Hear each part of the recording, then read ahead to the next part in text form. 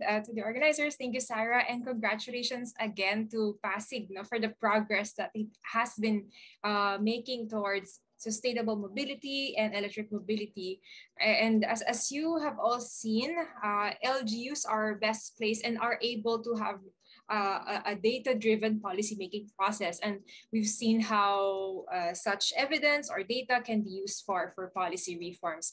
So my presentation is actually going to be very brief. And if you have been joining us in the sessions, you would observe that this somehow tries to summarize or contextualize those into the Philippine setting. So we're going to look at LGU role in e-mobility transition. So it's important to understand first that within and beyond the e-mobility and energy domains, there are various stakeholders. So these are normally coming from the government. Here, the government-owned and controlled corporation.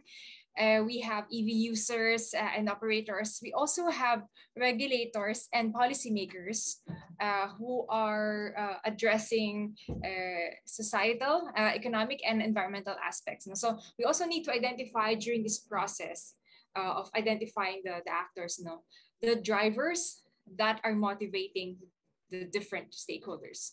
So we've seen as many of our participants are coming from the government. We have some from private sector. We also had participation of different CSOs in the last few training days. We will not dive much into the different drivers reflecting the roles and responsibilities, but we'll focus first on LGU. Yeah. So to provide a complete solution to the consumers, we need to somehow facilitate this stakeholder engagement process. So as you can see in the screen, we also have the buildings and homes, those who are involved in property development, real estate. We also are going to be working with energy importers who are involved, in regulating the energy importation, the petrol prices, energy security. So all of these are drivers. Some examples. Also touching on the hazardous waste. So in the Philippines, we have a DNR on that. And the other drivers include GHG emissions and the national climate goals or NDCs. At the local level, we are looking at urban air pollution, improvement of local air quality, and improvement of public health. So those are just some actors. Right. So, but first, an intro for those who are not familiar with the Philippine settings. I believe we have a couple of participants who are joining us from outside of the Philippines. So here we have governments below the national government level, which, as you would see, vary a bit from one another. So, but one message that we want to point out here after you've heard Dana talk about the EI and Sarah, is that LGUs are best placed to determine measures from the ground up because of the presence of the barangay, so the smallest unit of government system in the Philippines. So very briefly, the national government need to provide, generally the national government agencies need to provide the enabling conditions and an environment for electric mobility. And they have to be able to provide a level playing field for a healthy competition. So here's one from one image, from a study developed from 2019. So this is a Department of Trade and Industry Sanction study. That's also co-implemented by 5 universities. So one of that includes De La Salle University. So you'd hear from one of the key authors shortly. So the study recommends that an EV program for us should be anchored on addressing the core challenges so that the EV program would realize the potential benefits. So that includes, what are the core challenges? So that includes demand generation, EV cost reduction, the industry development, and the charging infrastructure development. So let's go through a bit quickly on the 4 pillars now. So first, the demand generation. So some of these include corporate EV fleet program. So the goal kasi for the demand generation is you want to create the demand of in industries operating the vehicle fleets. So considering the limitations in funding to subsidize, the vehicle adoption and purchase, so there has to be a combination of regulatory and incentive approach. And another example for the demand generation that the studies also suggesting is yung introducing the minimum EV share in public transport modes. So in other countries, they're also doing this. In the Philippines, of course, we have to consider which are under the national government, which are under the local government. So, but they're one opportunity that could be tapped. Other things of related to demand generation is how governments would have their own fleets also. And the studies showed that there are about 12,000 vehicles that are being purchased by the government agencies annually. So if there is an opportunity here to dictate that at least 10% of government vehicle procurement be allotted to EVs for a duration of time, that could be one of the options. Others, for example, the EV cost reduction, that would be like the importation tariff, the excise taxes, and other selected tax exemptions. So in other cases, that's also related to the that could also be linked to the Eco-PUV program of the Department of Trade and Industry. So they have a comprehensive automotive resurgence strategy, or the CARS program. So some of you might be familiar with that already. So if that would be linked to the EV cost reduction, so that's also one of the recommendations.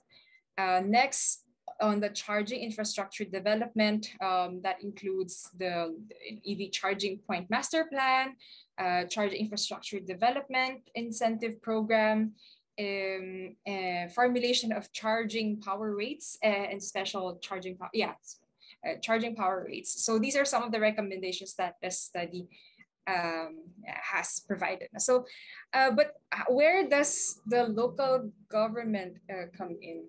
So here we have preliminary notes on the agencies who are involved in these slides. So this is a preliminary mapping of instruments. No? So of course, this is subject to the review of different local government agencies, especially given the varying type of governance system that they might have. But this is a diagram or an overview of various instruments that you have already heard in the last few sessions. So these are also opportunities in a way for transitioning passenger and goods movement towards electrification.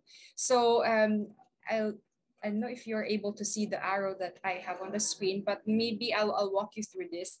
So the different instruments that could be taken are, this could be a framework that can be adopted. So we have legislative or regulatory instrument. There are economic instruments, financial instruments. There are strategic instruments or planning instruments. IEC, information and communication instruments, technological instruments, and organizational instruments. So a lot of these, some might say that, oh, these are actually under the national government, but what are the opportunities from the local government? So let's look at first the strategic or planning instrument. So these are the measures that focus on better planning of infrastructure. So planning that helps optimize its transport. This covers both the public transport, the non-motorized transport, and like walking and cycling. So at the national level, there are a lot of strategic directions that can be provided. Let's say the industry development that we talked about earlier, the R&D, and that's of course linked to the funding, public transport planning, let's say for the buses and the railways, and power generation. So the power generation and the direction on energy efficiency of transport sector. So DOE is providing oversight on that area. At the city level now on the strategic or planning, no? So there are a lot more opportunities for the smaller modes of EVs like three-wheelers or e-trikes. So a lot of you have experience or are part of the DOE e-trike project before. A lot of LGUs have had a chance to pilot EVs, no, or e-trikes. Some example also include infrastructure for light electric vehicles, personal mobility devices, electric kick scooters. So a lot of discussions are surrounding that. And of course, walking and cycling. Land use planning and city roadmaps are also led at the local level. Now, going to the economic instruments, this can help generate revenue for infrastructure funding, no? But these can also be used to influence behavior. So at the national level, commonly these could be in the form, these are in the form of the vehicle and fuel tax.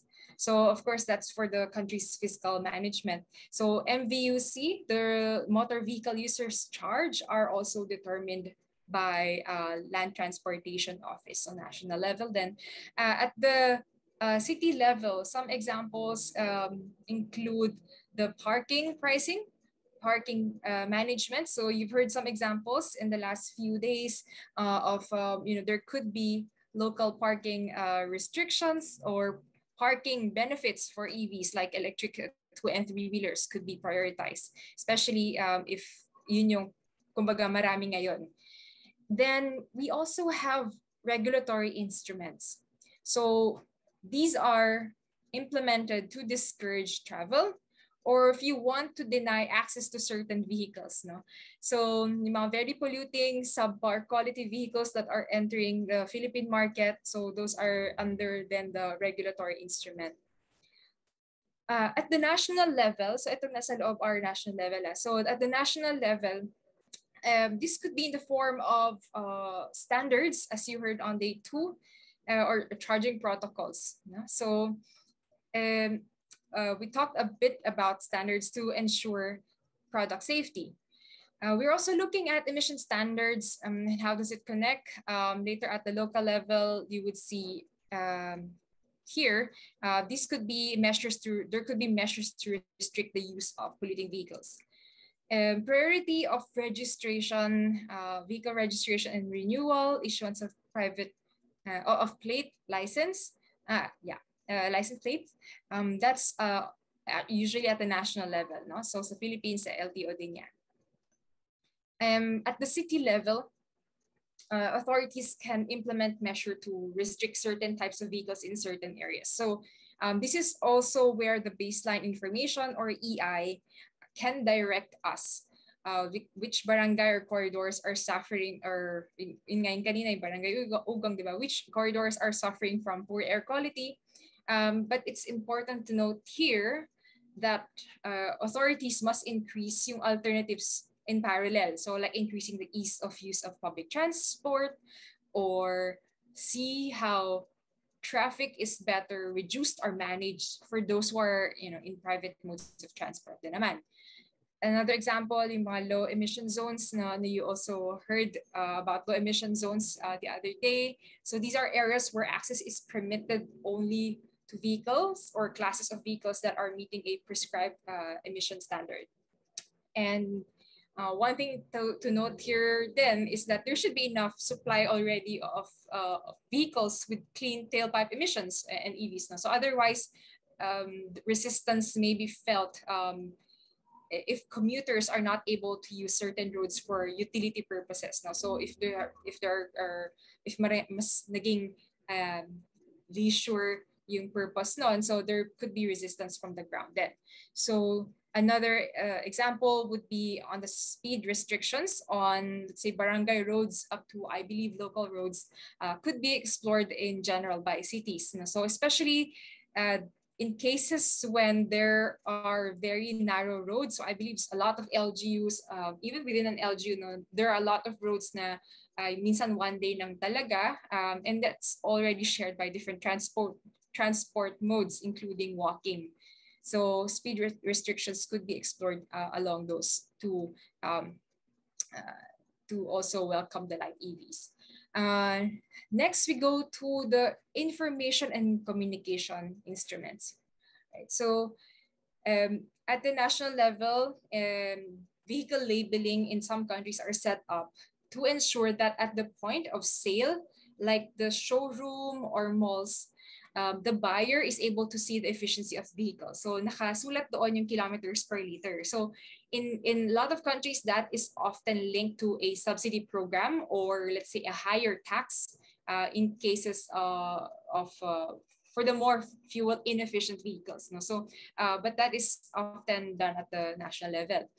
Now, at the local level naman, other parts siguro muna sa national level, ano, and the information and communication also is are the awareness campaigns. So these are targeted in terms of communicating the national direction, which gives more confidence to the industry, the importers and the manufacturers.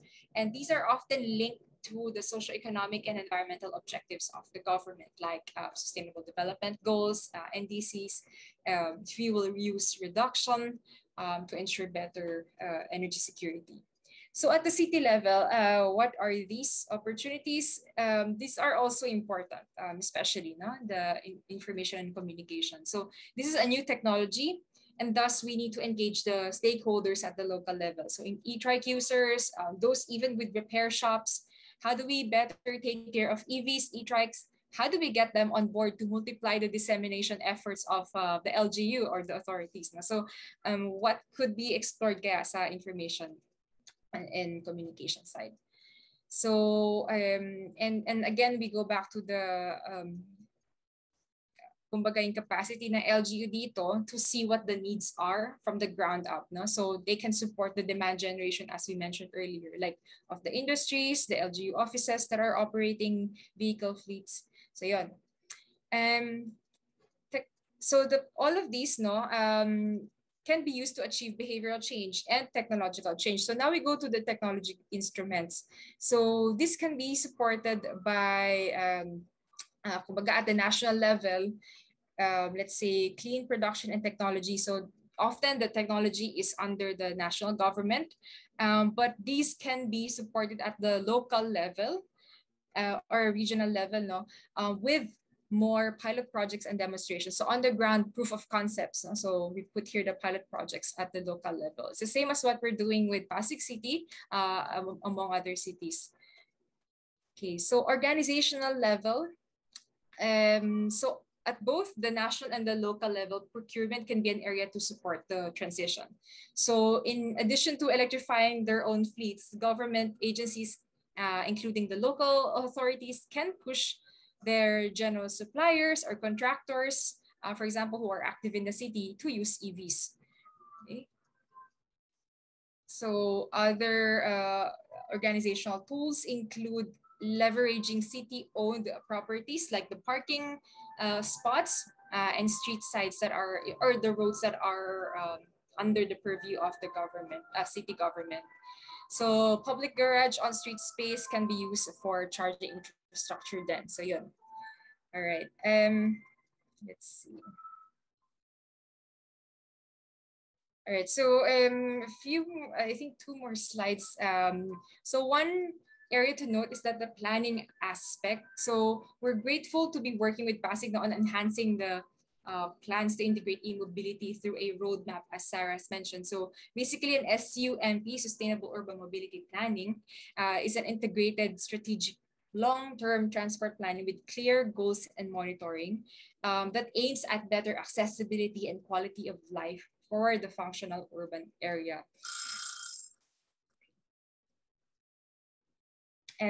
So this is, I believe my last slide. So e-mobility should not be a standalone measure. So it has to be integrated into the whole local level or urban mobility planning process. So this is an image of the SUMP process, and it provides a basic set of questions to guide the planning process. So here you have like what are our resources. So let's set up our working structure. Like if Pasig already has its steering committee to plan and implement e-mobility solutions on the ground. So the city is able to reflect on what is our planning context, what is our baseline, which is the state where we're in now, what are our options, and we'll hear shortly from the different sectors later. Um, what kind of city do we want? So this is more on the visioning and the planning now. So we will share the slides at least for participants though, who have registered, so you can access this. But just a key takeaway, these are the important matters to be reminded of, especially at the local level. Vision and planning, it's always important to go back to the question of how do you see your economy moving in 10, 20 years? How are they powered? So if something is moving and it's not human powered, you have to think about the energy source. So with this, you have to revisit and coordinate with the those who are planning or developing the long-term energy goals. Second, the cost. Again, we will hear, we have been hearing about the challenges in purchase costs. So challenges remain with regard to financing programs. A lot of sectors need support. So we often hear about high upfront costs, unknown costs for the maintenance, because even if we talked about, oh, this is operational wise, this is actually less expensive, but it's an unknown area pa. So capacity, lack of trained maintenance personnel, also even from the regulator or policymakers side, a lot of solutions are available. There could be uncertainties pa rin as to what capacity should be built, whose expertise to enhance, sino ba ang dapat i-capacitate. So that goes back again to the multi-stakeholder planning and engagement and identifying the actors and their roles. So again, with the e-mobility, you're looking at importation, manufacturing, technologies, financial programs, regulations, and the different policy instruments. No? So if it's a new concept, support is greatly needed to ensure that the right actors are involved. So that's all. And I believe throughout this session, we'll hear from perspectives of shared mobility. I see from the agenda, the enterprises or SMEs, and e-trikes or e3-wheelers, which are all within the purview of LGU. So thank you so much